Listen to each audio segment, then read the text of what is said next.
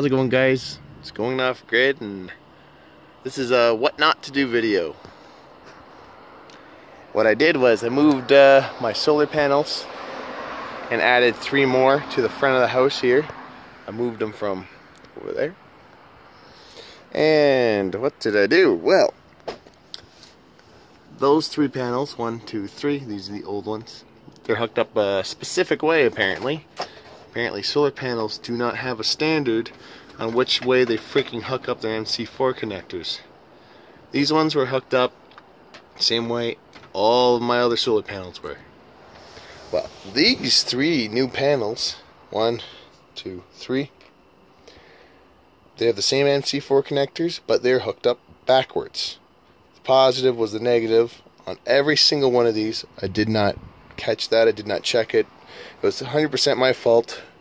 Well, I would not 100% because why would you hook it up backwards? It even says on the connector positive and negative, and it was wrong on all 3 of these. So what did I do? I fried all the diodes in my solar panels because I had a bunch of these solar panels in series. So what did they do? They just completely shorted out. And this one, it was not in the box here. I looked in there. Nope. It was right in this unremovable plastic. So what I ended up doing was drilling out the diodes with a drill. Here's my drill.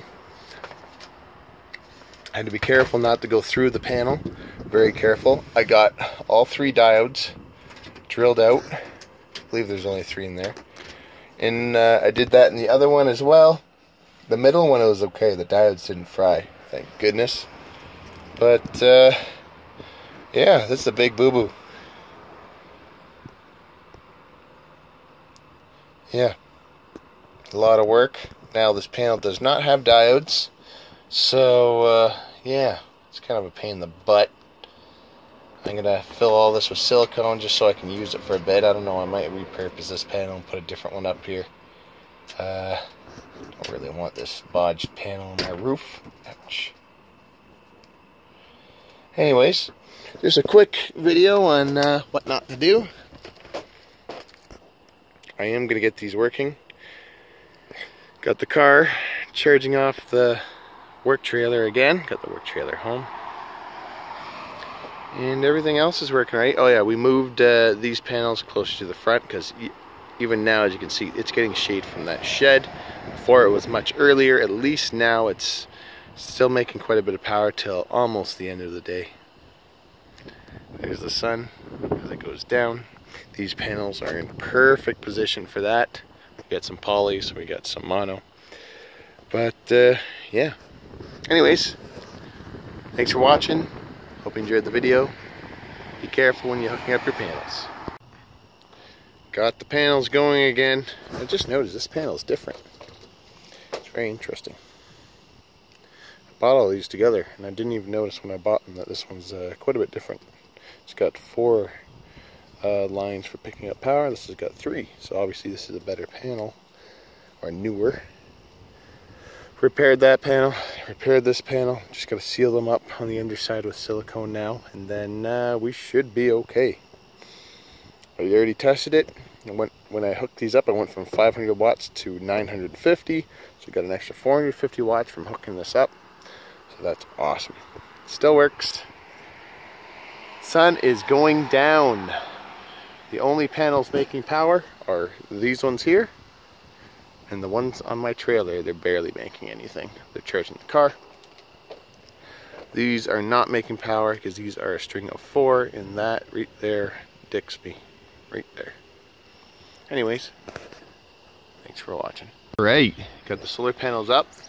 Doesn't look that great. I'm going to put a piece of plywood in there to hide all that, and then also strengthen it a little bit. And it'd be nice if I could move those even further forward, but I can't.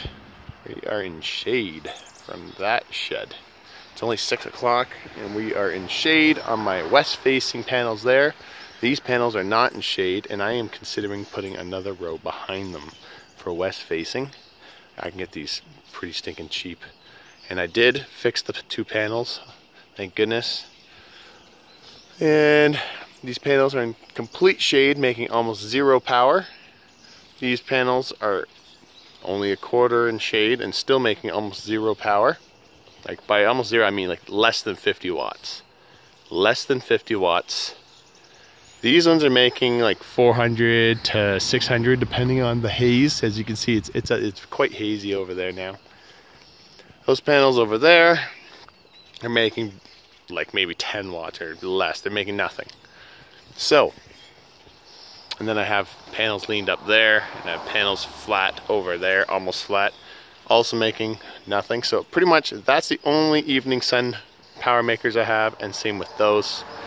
And if it wasn't for that corner, I should put these on their own charge controller and then put it in strings of 2, because then at least these two would still be making power. Anyways, thanks for watching, guys. Hope you enjoyed the video. With just these alone, I have been making power for a few hours extra, so that is awesome. Just plugged the car in, so we got 3,500 watts going towards the car.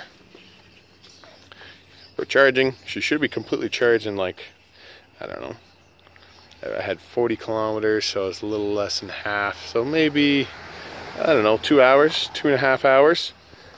I completely drained the trailer charging the car. So anyways, see you guys later.